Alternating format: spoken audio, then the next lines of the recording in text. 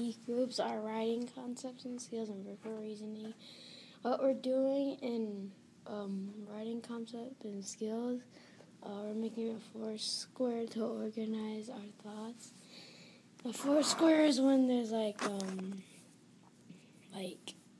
four squares, and then there's one little rectangle in the middle, and then you write your topic sentence and then the details in the other ones. And then we're doing writing the topic sentence, and then we're working on writing the details. And for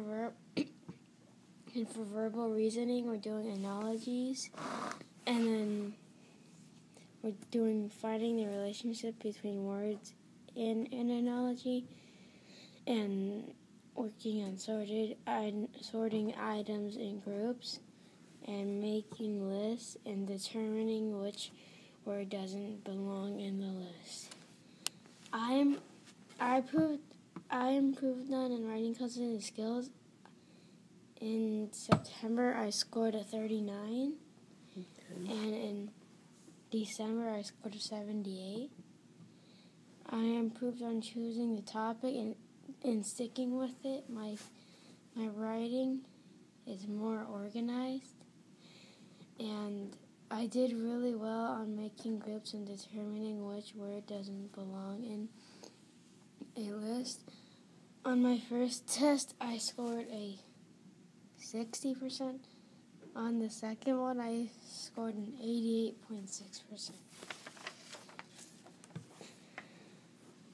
The one I still need to work on in writing concepts and skills is I need to use better vocabulary, and I need more details. And this is the one in verbal reasoning.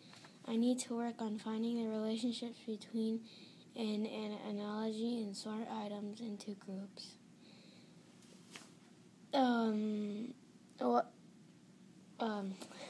What will I do to take responsibility for learning in my 2 PLPs? I will listen more and will pay more attention.